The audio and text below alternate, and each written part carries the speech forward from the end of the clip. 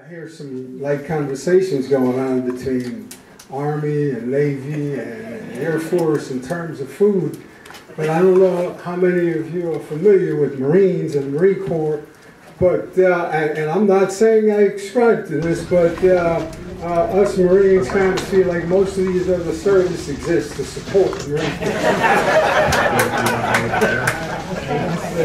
That's the Bible, that's the story you tell, and we stick to that. I'm really honored to come and do this. I think if there's any time that we need to say, pray this prayer for God to bless America, it's in these times. We're going through some trying times, and so we need to pray.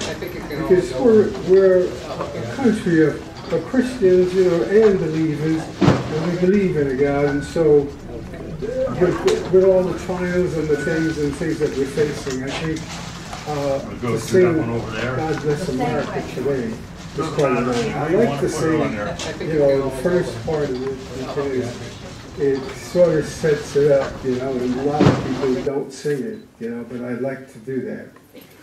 While the storm clouds gather far across the sea, let us swear our allegiance to a land that's free. Let us all be grateful for a land so fair as we raise our voices in a solemn prayer. Sing with me.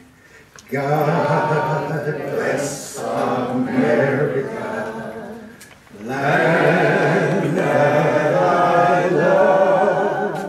Stand beside her and guide her through the night with the light from above. From the mountains to the prairies to the ocean white with foam. God bless America, my home, sweet home.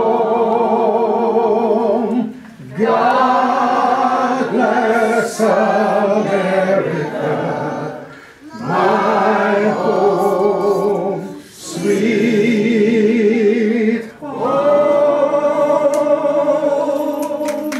Thank you.